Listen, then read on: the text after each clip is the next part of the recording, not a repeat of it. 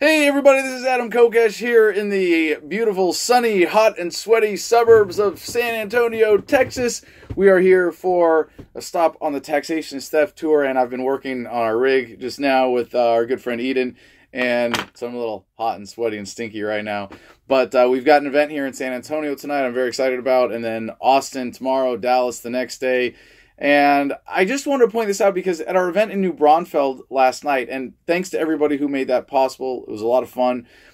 Someone actually brought up during my talk this theory going around that I'm a former child actor. Specifically, well, you know what? I'm not going to even say his name. And it's funny that this has come up apparently because there are a lot of people who are fans of this guy, and he committed suicide towards the end, obviously the end of his acting career.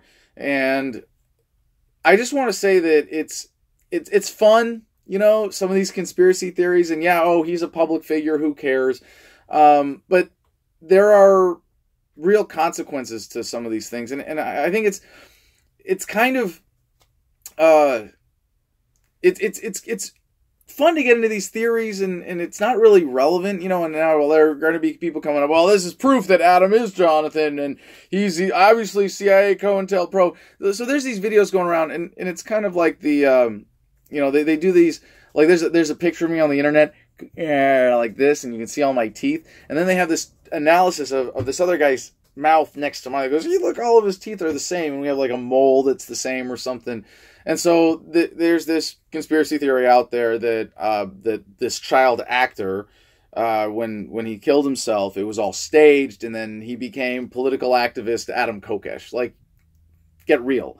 And it seems like a fun, harmless thing, but I just want to point out, like, please stop talking about this. Please stop bringing it up, because this is a story of a real American tragedy. This isn't like, you know, just somebody died of old age or just whatever. Like, this was a suicide, and this guy has family members out there.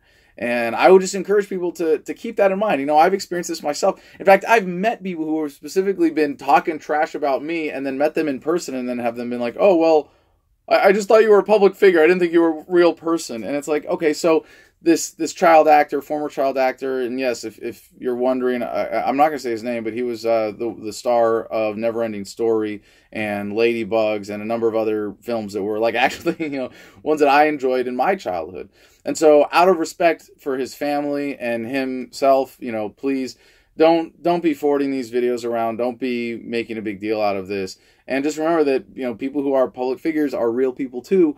And we have families, we have people around us who aren't public figures, who didn't choose to be, you know, subject to modern internet harassment. So, for if only the consideration of the family of this this guy who's passed, please, you know, have some respect and courtesy, and, you know, let's represent the message of freedom as one of peace and love and respect, especially for people who have suffered and lived through a kind of tragedy like this. So thanks for listening, and I hope you take this to heart. Mwah. Peace.